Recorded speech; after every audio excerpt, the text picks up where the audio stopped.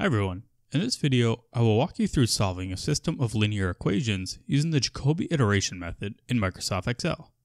Before we get into the problem here, I would recommend you check out our previous video on Jacobi Iteration theory, for which I will post a link in the description below if you want to check that out. As a summary, for Jacobi Iteration, we need a square matrix that is linear and ideally diagonally dominant.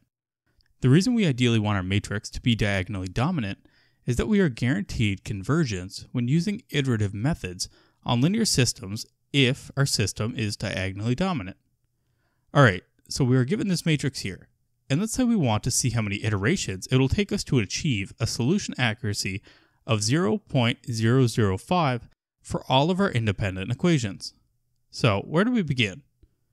Well, although not necessary, it is often wise to check if our matrix is diagonally dominant. I've proven this in a previous video in which we solved this problem by hand.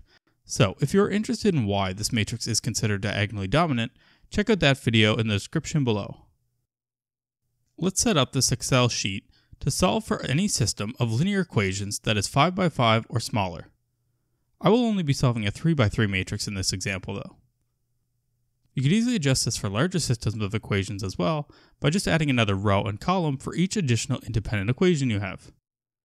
So let's create a column title and a title for all of our x values. Through this, we will be able to put in any matrix coefficients in here and solve our matrix. Now, let's go ahead and set up a table with our current values of x in our columns and our number of iterations in our rows. As our matrix of interest here is diagonally dominant, our initial guesses does not matter, and we can therefore just assume a zero matrix. So that means that all of our values of x are initially all assumed as 0. Just to note, if your matrix is not diagonally dominant, it just means that if your matrix diverges when your error gets larger and larger every iteration, you need a better starting guess for your initial x values, or that your matrix is singular, at which point it doesn't have a unique solution, and it will always diverge no matter what your initial guess is.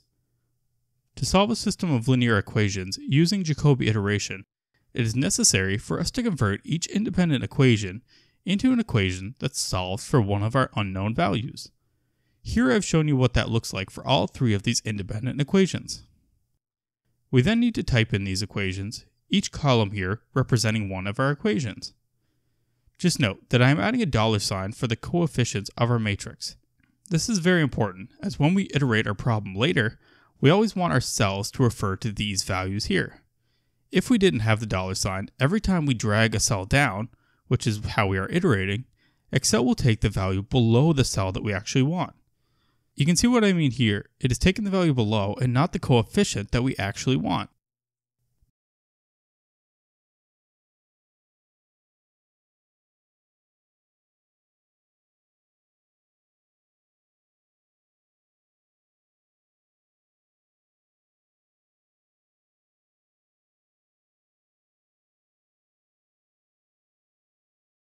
Now that we have all of our initial x guesses put into our spreadsheet, let's add in a section for each of the independent equations so that we can check how much error we have at each iteration. This can easily be done by setting all of our equations equal to 0. By doing it this way, we essentially can see how far we are off from a true value with our assumed x values.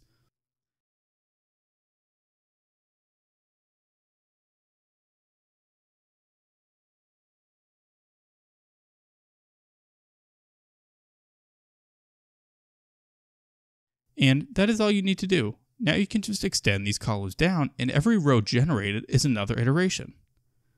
All we need to do now is look and see where our error for all three of our independent equations is below our acceptable level of error, and then we have our solution. As you can see here, at iteration 20, we arrive at our acceptable amount of error, and these are the x values that provide that. As you can see here, iterative numerical methods are best solved through either Excel, MATLAB, Python, or really any other coding language. This is because iterative numerical methods are very tedious to perform by hand and very easy to make a mistake with. Thank you for checking out this video, and I hope it helped your understanding of how we can solve a system of linear equations using the Jacobi Iteration method in Microsoft Excel. If you enjoyed, please like and subscribe to support the channel. However, if you have any comments, questions, or concerns about the information I provided in this video, please leave a comment down below and I'll do my best to address your concerns.